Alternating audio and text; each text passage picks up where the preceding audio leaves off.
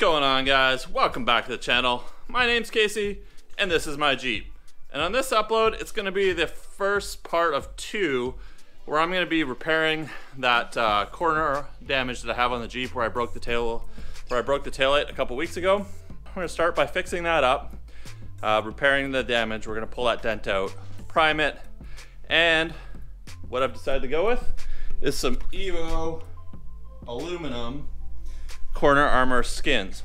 It was between this and another product from TNT Customs.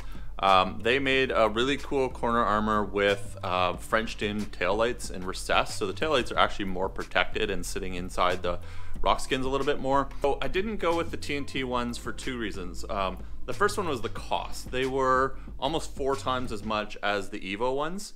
And to me, I just wasn't feeling like the value was there to spend that much more money on the corner armor. Now that may differ a little bit for anybody who's down in the States where TNT is based out of.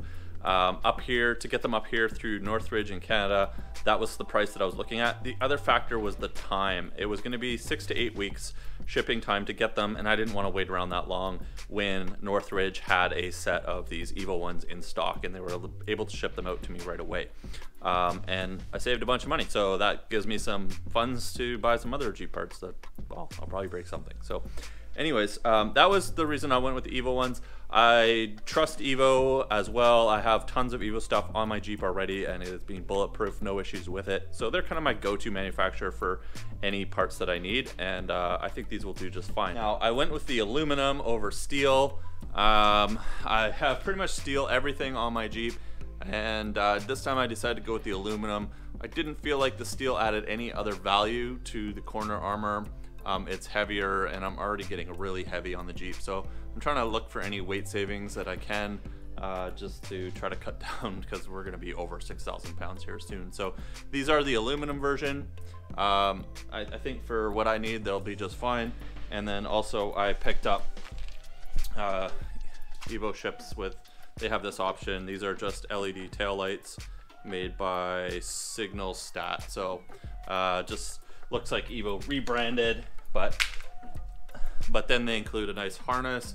It looks like it has the load resistor on here, and it will plug into the factory harness, so I won't really have to do, doesn't look like I have to do any wiring, so that's kind of nice that they have that with them. And they'll mount into this space here. Now, the thing to note with doing this is going to require some cutting of the body.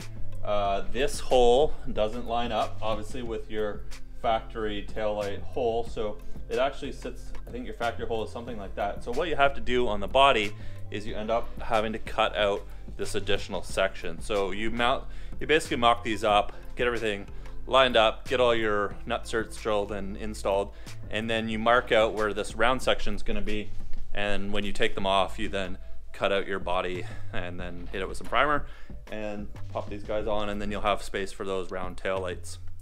The other thing to note is when you install these tail lights, you want to be conscious of your basically you want to be conscious of your regulations for lighting. Now with these, they install here, so you will have a rear facing red light. They don't have a backup light on them. I have auxiliary backup lights already on the Jeep, so I'm not worried about that, and they come on automatically when I go reverse. But something to consider, and I'm still not sure what I'm going to do yet, is where we are, you need to be able to see your brake lights and your signals from the side of your vehicle. And so these guys are not visible from the sides. You can only see them from the rear. So I'm gonna have to think about what I want to do for putting a side marker on that functions as a signal and basically a marker light. With the factory taillights, you get this piece here, which is visible from the side of the vehicle. So some options I've seen is mounting something in here. Poison Spider makes little 1-inch bullet lights that I have on the front fenders. I could put something there, or up here possibly, or maybe I'll just put nothing and see how it goes. So I just wanted to point that out because that is something that different corner skin armor has. The TNT Customs one that they had, you can see the taillight from the side. The way that it's Frenched in, it actually reveals some of the taillight from the side, so you don't have to deal with that. There are some other aftermarket taillights that stick out and then have a little LED on the side of them, but then your taillight is sticking out and has more risk of getting hit by something. So just something to consider when you're looking at those corner skins and whether or not that's going to matter to you. We are going to start off by taking care of this. This is the big problem now. We'll just unhook this. I've just zip tied this on with one zip tie, and a screw is kind of loosely in here. It has been doing me just fine for around town. I haven't been out off-roading. It would probably be fine off-roading, but I did borrow this from Christian, so I do want to give it back. I don't want to risk smashing it when I'm out on the trail. So we're just going to take this off. I'm going to try to scrape off with probably a wire brush as much of this paint as I can. And I borrowed a slide hammer, which I've never used before, but we're going to give it a try. And this is what I've been told will help me pull out some of this dent here. I'm not really that concerned with it down below. Mostly I'm concerned with it along the edge here, because this is where the rock skin is going to sit flush, and I don't want a little dent behind the top of it. So we'll try to get this pulled out as much as I can, and then that way we'll have a nice clean edge along the top of the rock skin. Now the other thing that I'm going to have to deal with this is, because I've got my Poison Spider tire carrier, this has a bunch of holes drilled into the corners of the body. So I'm going to have to make sure that when I'm putting these rock skins on, I'm going to have to mark holes from the backside and drill through the rock skins to be able to mount my latch plate here back on. So that will vary a little bit depending on what tire carrier you're using. When we get into installing these corner skins, that's going to be a little bit of a variance over standard installation, but I'll show you guys how I'm going to do it on mine. So anyways, guys, don't forget, this is probably going to be a two-part video. First is going to be setting up, getting ready for the installation, and preparing. And so make sure you subscribe to the channel, turn on those notifications, then you'll see when the next video goes up. So the second video, I'll be focusing on the installation of the rock skins themselves. This video is going to be getting ready and kind of dealing with that dent and missing paint. So make sure you subscribe to the channel so you don't miss that next upload of the installation of these rock skins. So what I'm going to use to try to get this dent out is a slide hammer. I borrowed one from a friend, but I've never actually used one before. So I'm not sure what the technique's going to be, but I can see how it would help with pulling that dent out, because you're going to need to be able to hit it with some sort of force, but you need to be able to hit it from behind. And from the looks of it, the slide hammer does just that. So here's what it looks like. It's got some hook attachments for it here. Just pull this out. Basically, it's just, oh, it's really heavy. It's just got a very heavy ram on it, and then it's got an end here which you can put these various attachments. I think probably this hook or maybe this smaller hook. Basically what we want to be able to do is get this in behind here, and then we're going to use the slide hammer to pull this back out. So let's pull that out. We'll get this, I think maybe this attachment will work the best. Let's get that on there and see how it goes.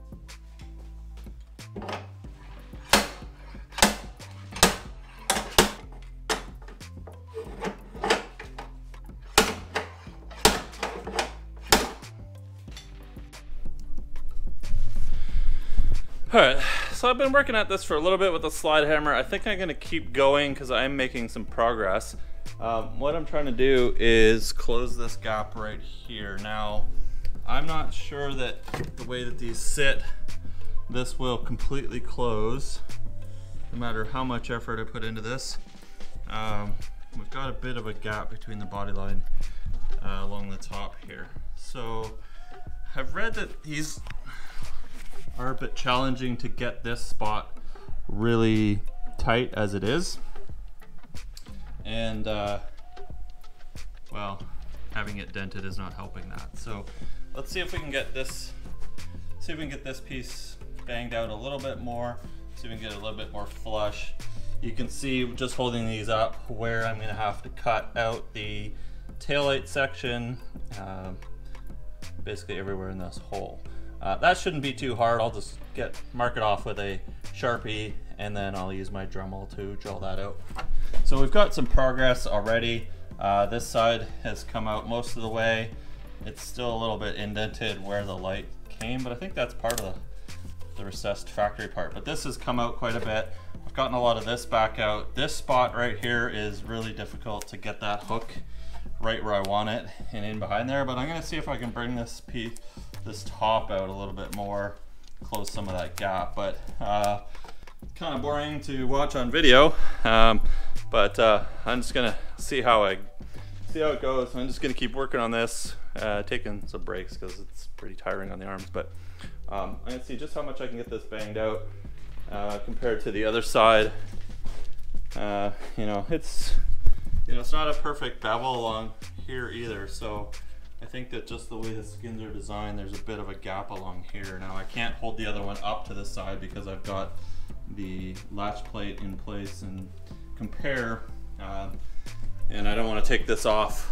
I don't want to take the latch plate off until I'm ready to start working on this side, because that's quite a bit of work to get this plate off, and I want to minimize how many times I'm taking it on and off. So I'm gonna wait and keep working on this side, keep banging away with this slide hammer, see how it goes, and hopefully I can get this corner opened up a little bit more and brought back into place where it should be.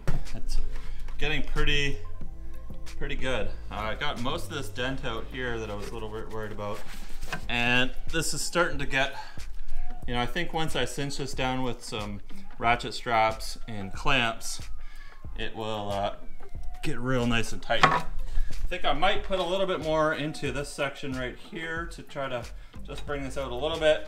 I was also reading that with these, people, if you push these in, this is the factory bolt, or the factory screw location, if you push these in a little bit, it allows the corner armor to snug up a little bit tighter to the body, because these do jut out and kind of keep it lifted away. So I'm gonna knock these in a little bit on this side. This is sort of my experimental side anyways, and I'm gonna knock these in and try to bring this out just a little bit more, but you can see, pull the skin out.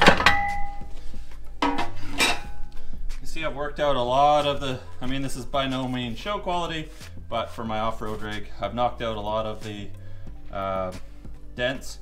The taillight actually hooks back in here now if you try it, and would hold in place. And honestly, if I wasn't putting rock skins, I'd put a little bit more effort into this dent and probably just smooth some of this out with a hammer, and I would paint this and it would be good enough for off-roading.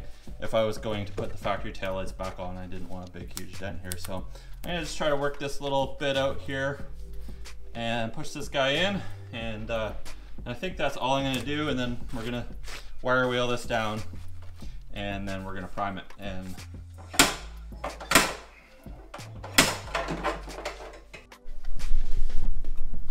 all right, I think that's about all I'm gonna do here. It's still a little bit dented, but I'm just not able to get that slide hammer in there very well. So this mostly is what I really was focusing on, getting this piece out and kind of getting that shape back so that when I put the skins on there isn't a massive gap caused by the dent. And I kind of just push these in a little bit. It's missing paint. And I think what I'm going to do is let's go find my Dremel, get the wire brush, and we'll just kind of knock some of this off. Alright, instead of the Dremel, I forgot I bought this wire brush for my drill, and I have a 2-speed drill, so this will work really well. Has a lot of RPMs, and I'm just gonna see how this works.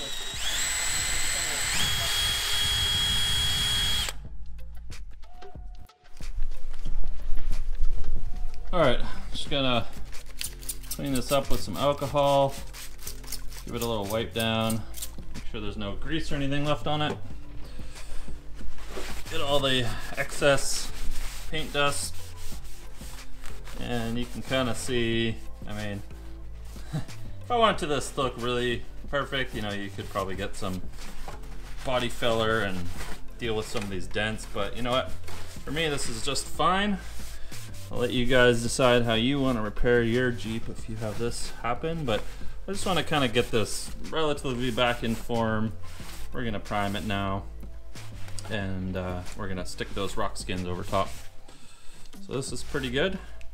Go get my primer.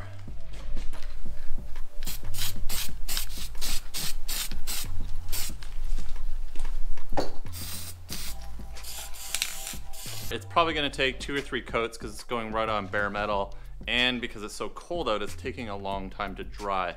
Now, this is by no means a show quality finish. You guys may have higher expectations for repairing your Jeep, but this thing is off-road only, pretty much my trail rig. So I'm not really going to spend a million hours trying to make this look perfect. I'm not going to take it to a body shop to fix this little dent. We're just going to get that good enough. Throw some primer on, like I said. You know, it looks reasonably good.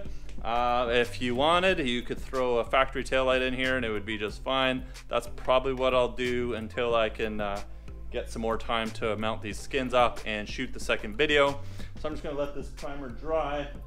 It looks not too bad, but that's good enough for me. I'll let you guys decide. I'm obviously not a body and paint guy. If you guys have any tips for me or for anybody else that may be trying to fix some dents or dings or broken taillights, throw them down in the comments. Comments you guys leave, I read them all. There are lots of helpful ones, some great information. If you got a better way to try to fix this corner, I'm all ears. I'd like to hear it. This is how I'm going to fix it for now, and pretty much just prepping it to throw those EVO aluminum rock skins on. All right, guys, I'm going to wrap up this first of 2 parts repairing this tail light. I've got it all primed. I'm just going to let that dry and cure, and then we can get started installing the rock skins. Like I said before, let me know what you guys think I should do for those rock skins as far as powder coating them. Should I go with the textured black? Should I go with a satin smooth black? Should I go with red? I'm gonna put trail scales over top of them, so this part won't matter as much. And it's like I got a little overspray on my trail scales. Whatever. These are gonna have to come off anyways, so I don't know. Kind of wondering mainly what I want this piece here to look like. Do I want it black? Do I want it red? Should I paint it with body color? Should I just powder coat it red like the rock rings, or just continue the trend of this river finish black, which kind of has texture to it? That's kind of how I'm leaning, and just kind of get this back corner black, and I'll put colored trail scales over top of it along the top of the fender. But leave me a comment. What do you guys think? I'm not decided yet. I'd like to hear what your guys' opinions are. If you have any questions, let me know.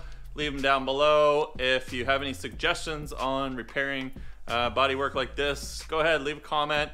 That'll help out anybody else who's watching this video, because I am not a professional when it comes to bodywork. I'm just kind of winging it and doing what I think needs to be done to get my corner in a state to be able to put these rock skins on. Anyhow, thanks so much for watching this week's video, guys. I will have another upload coming soon, finishing off this install and getting those EVO aluminum rock skins mounted up. Once again, thanks so much to Northridge4x4.ca. Great company here in Canada, based out of Alberta, that helps me get all of my parts. They get them to me quickly, and the guys there are really awesome to deal with, and they help me out getting these so I could get my Jeep back up and going. And I would love it if you guys enjoyed this video. Leave a like, please. It really helps the videos get noticed by YouTube, and then recommended to other people, and then my information can help others.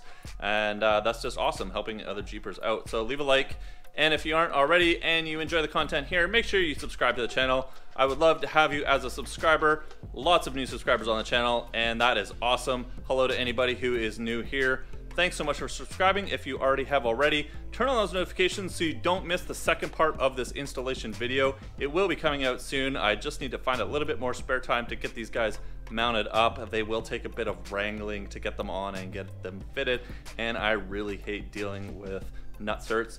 But I have a lot of experience because I've installed a ton of them with the fenders, the rock skins on the sides, my sliders. Pretty much everything has needed them somewhere along the line. So I will have that video coming out as soon as I can, guys, and we will finish this off because I want these on and installed as much as anybody else. With that said, thanks so much for watching this week's video. Really appreciate it, and I will see you guys in the next upload.